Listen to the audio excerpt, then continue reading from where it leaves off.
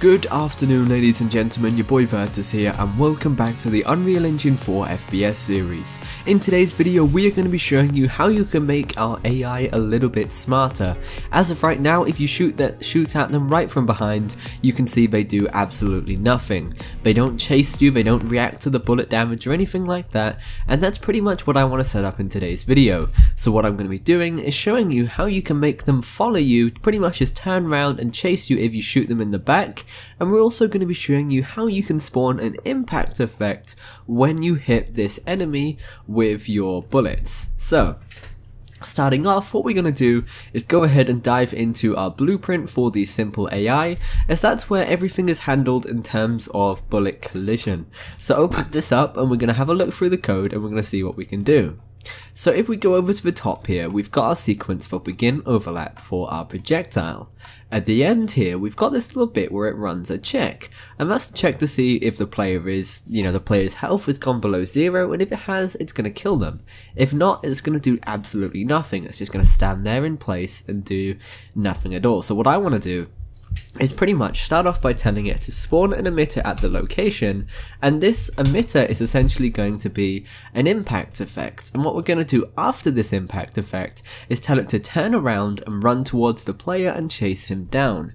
So for the emitter template, I'm going to use a lovely little asset that I found inside of the Infinity Blade effects pack. So go into your effects and just type in impact into the search bar at the top here, and the one that we are after when these load up, you are going to see in a second, is somewhere here. So just scroll down and there should be a lovely little one here, so it's just a matter of finding it. I believe it is this one here, P_impact shield fire. If we go into our content browser, our blueprint, drop this in here by selecting it and chucking it in, it's going to spawn this. For the location, we need to get the location of the projectile, so get actor location,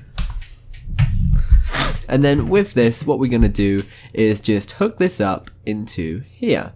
So just put the location of that projectile in there.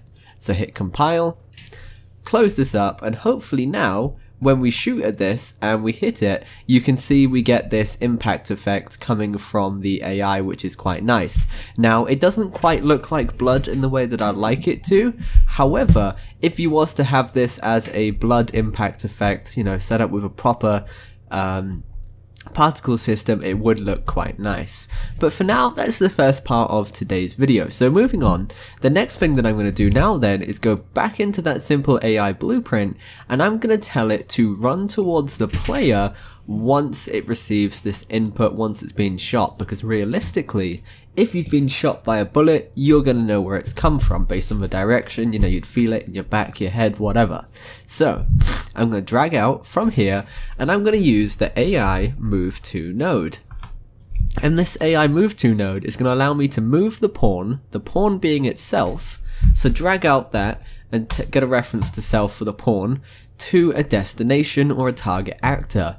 The target actor is going to be the player. We could use the destination and get the destination from the, the player character, but that's just sort of a long way of doing it. Instead, I can just hook up the target actor, so the player blueprint, into this to make it chase me. And the way I'm going to get that reference is from spawn emitter, cast to third person character, and then as the third person character, drag this into your target actor, and with the object, just set this to get player character, so it makes a nice clean reference to this. If I compile it now, what this is going to do is it's going to compile it, press play, and if we jump in, we go behind this so the AI cannot see us, and then shoot it in the back, you can see it's going to turn around and it's going to keep chasing it and chasing us until it loses sight of us, which is great. And you can see now then that our AI is really starting to come to life. It's getting, just that much smarter, and it's really bringing things to life. So let me show you again one more time. Shoot him, and he's going to run towards me, and he's just going to chase me down. Now, there is still a whole bunch of other stuff that we need to do for our AI. For example, we want him to roam if he cannot see us. We don't want him just standing in place waiting to be shot or to see us as he is now. And we also want to make him to shoot at the player, have a rifle, and all of that good stuff, but that is something for another video. Anyway guys, that's pretty much everything for today. Once again, thanks for watching, stay awesome, keep creating. Your boy Virtus, signing out. This series was made possible by you guys supporting me on Patreon. If you want to help create other series like this, then check out my Patreon page and the link in the description.